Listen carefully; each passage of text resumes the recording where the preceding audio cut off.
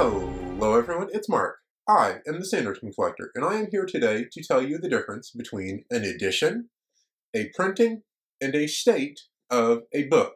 And we are going to go over in detail the differences between each of these three terms and what makes a book a first edition, a first printing, and a first state, which makes it the most collectible book possible. All of the examples that I am going to be showing today will be Brandon Sanderson books. However, the terminology that I am using is generally accepted book collecting terminology no matter what author you're collecting, and so even if you're not directly a Sanderson collector, I hope that you find this video useful. The first term to define is the edition of a book, and an edition of a book is typically when the publisher changes the ISBN of the book, they consider it a new edition. You can see that here with the Mistborn trade paperbacks that I have here. The first one is the original YA trade paperback, and if we look at the copyright page right here, it says First Tor Teen Trade Paperback Edition, May 2014. And it is considered the first edition of this type, and when they put out the new edition, this trade paperback this year, they said on the copyright page that this is the second trade paperback edition in 2023. Because it is a brand new edition, new size, new ISBN, everything, the publisher is considering that a new edition of a book. For our purposes, edition and ISBN are interchangeable. However, that is not always enough to figure out exactly which book you are getting. Here are a few examples of where ISBN is not enough and you have to look at the printing of a book. Both of these are considered the first edition of Words of Radiance in US hardcover. This one is a first printing and this one is a 12th printing. What printing is a run of the book that is sent off to the printer, generally printed up all at once, and then distributed from the publisher's warehouse out to the public before they go back and get another print run of the book. You can tell this normally on US books by the number line on the copyright page. The lowest number, except for a 0, on that copyright line will tell you what printing a book is. So this book is a first printing from the very first print run. And this one here, with the different cover font and everything, is a 12th printing. If you look at the number line, the lowest number there is a 12, and that is how we know this book is a 12th printing. And yes, books will change, say, the kind of paper that's used, the font that is used on the cover, and so on, within an edition, and nothing else will change with the ISBN of the book, and the publisher still considers it a first edition. As you see on the copyright page here, it still says first edition, March 2014. They did not denote that this was a later edition of Words of Radiance. Changes between printings are not necessarily limited to just the font and small changes on the cover. Books can change their cover art entirely. Both of these books have the same ISBN. You can see here on the back that it is the same for these two editions of the US mass market paperback. This one is a first printing of that paperback, as we can see by the number line here, and this one is a 5th printing, so somewhere in between the 1st and 5th printings of the US paperback for Mistborn, they changed cover art from the John Foster cover to the Chris McGrath cover. They do not consider it a new edition. The copyright page on this one still says First Mass Market Edition. So this is two different printings of the book that are massively different. However, the edition is still considered the same. Another instance where they have done this is The Rhythmatist. The first 13 printings used the original hardcover cover for the US YA trade paperback of The Rhythmatist. The 14th printing and onward have used this new cover, which we originally saw on the pocket hardcover. They are still the same edition, same ISBN, different printings. 1 through 13 are like this, 14 and on are like this. So that is why you have to check at the very minimum the printing of a book in order to know which kind of book you're going to get even within the same edition or the same ISBN. When something major changes, like the cover here or the cover here, or even just the font or spine width here, we call that a change in the state of a book. A set of books that are the same state are identical in every reasonable way. This does not include variations for, if a print of a book got cut slightly higher or lower, or if a book was misprinted.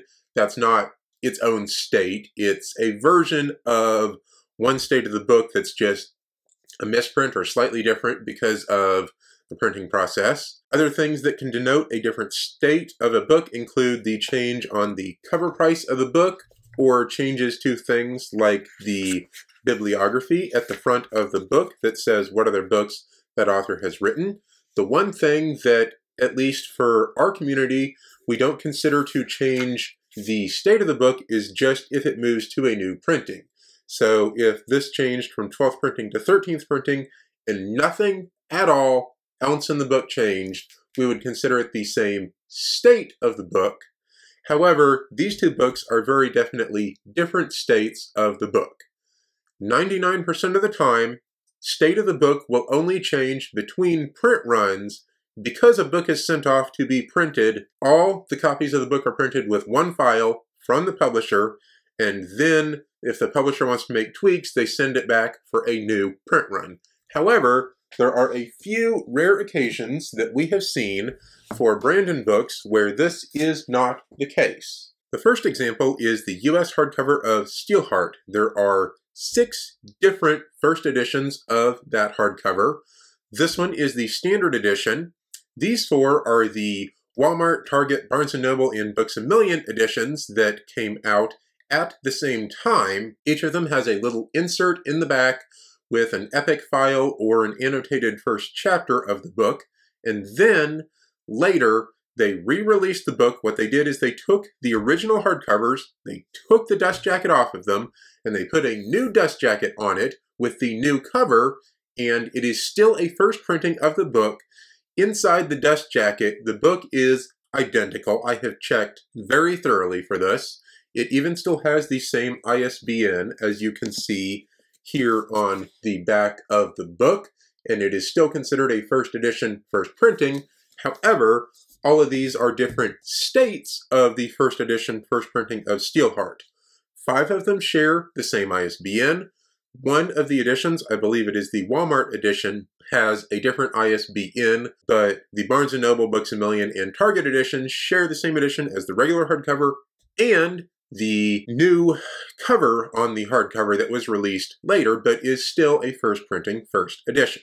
That was a case where there were simply separate types of the book released intentionally by the publisher. However, the other examples are not as intentional.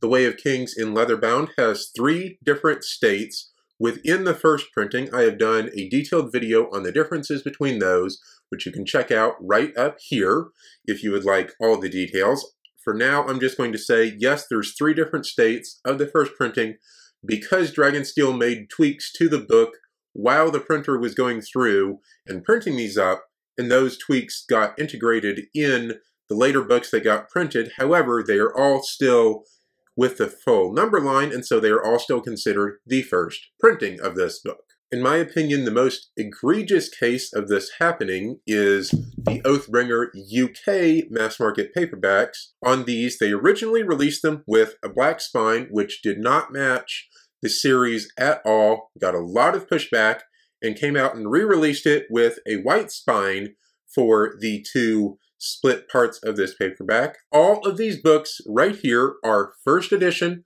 first printings. They didn't change the ISBN. They didn't change the copyright page. All they did is change the spine on the book so that it was white instead of black, and considered it still part of that first print run. This one frustrates me because it really should be considered at the very least a second printing, because I know these came out and then they got backlash and then they went back and printed more, but Galance did not want to admit they'd done anything wrong, and they are trying to pass these off as first printings. So there is a very weird example of the state changing within a print run for a book. The last example I have for you today is possibly the most subtle. It is the US hardcover release of Oathbringer. We noticed this just because I was nitpicking on details to put on my collecting website. If you look at the copyright page of this first printing, this number line goes 109876543221 and starts with the number 10. However, other first printings of the book, which came from other distributors at the exact same time, have a number line that looks like this, has a 0 at the beginning instead of a 10. The number lines are different. We have found no other differences between these two editions of the book. We don't know what happened with this. We suspect that Tor used two different printing companies to print up more copies of the book for distribution to different parts of the United States and sent a very slightly different file to the two companies. We have not been able to find any other differences between them, and so these are the 10 line and the 0 line states of the first printing of the US Oathbringer hardcover. Unique to this, we consider both of these true firsts because they were released at the same time, and we have no real distinction between which one came out first. For other things like the Oathbringer paperbacks, the black spine definitely came out first, and this spine came out later.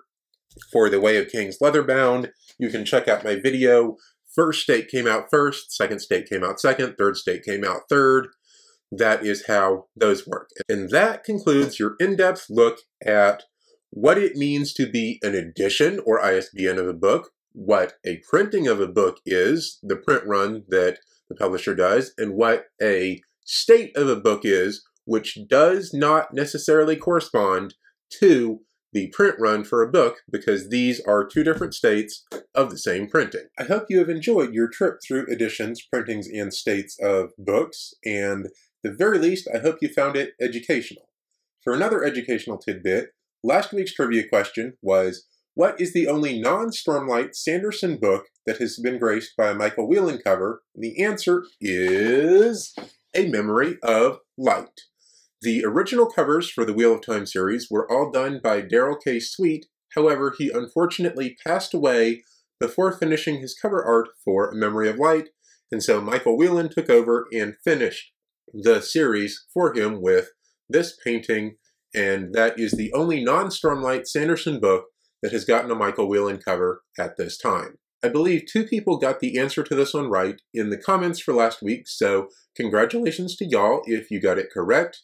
For this week's trivia question, where was the story I Hate Dragons published in physical form, and what major error did the publisher make when inserting Brandon's story? If I missed any details in today's video, or you just want to let me know how much you appreciated it, please leave me a comment below. If you found it educational or entertaining, leave me a like. If you want to catch future Sanderson collecting videos, go ahead and subscribe to my channel. I will be back next week with another Sanderson collecting video and the answer to this week's trivia question. I will see you then. Until then, happy collecting.